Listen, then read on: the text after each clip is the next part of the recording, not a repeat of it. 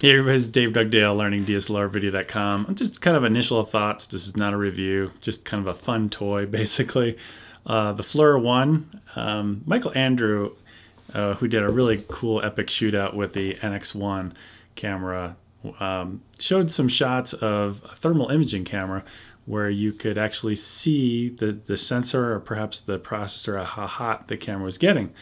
I thought, oh, that's pretty cool. And there's a lot of other applications for it. So I thought, well, I'll ask B&H for a loaner, just get it in and play around with it. So I've been playing around with it the last few days. And these are just kind of my initial thoughts that my first thought is this is only designed, from my understand, from the iPhone 5 and 5S. It cost about $250. So if you look at the cost of an actual thermal imaging camera, a real one, they're very expensive. So $250 is not bad. But the problem is, with any iPhone accessory, like a case or anything, as soon as you get to the iPhone 6 or 6 Plus, this is not going to work anymore unless you could house it. Maybe you can get a different housing to how this fits on here, but maybe I can actually show you. So this separates into two different parts. I think there's an actual battery in here because you have to charge it up. And then this is a regular case that you can take off. So maybe all you have to do is just buy one of these, and then it fits into that, what is it called, the lightning connector or whatever. But it's pretty cool. It has a lot of different uses besides testing your windows or testing like GoPros. And like, for instance, I was kind of interested too. I think I was reading somewhere where if you have a brushless gimbal like this one I'm not reviewing, if the motors are working too hard, like you didn't balance it correctly, and they're getting really hot, you don't want them to get over 80 degrees like Celsius, I think it was, which would be really hot.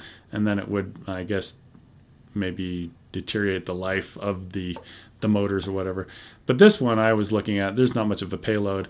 And this one wasn't registering hardly anything at all after like a few minutes. They weren't getting hot. They never get warm to the touch or anything like that.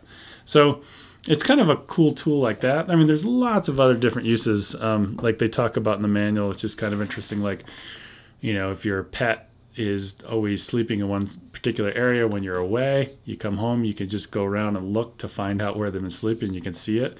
Like I took my hand and it was put up against the wall, and you take your hand away and you can still see that thermal imaging print of your hand on the wall. It's pretty cool. So also for fire safety type stuff, if there's like a big heavy smoke and you can't see anything in the smoke, well, you can use this thermal imaging camera to find people in the smoke if you're trying to rescue them or something like that.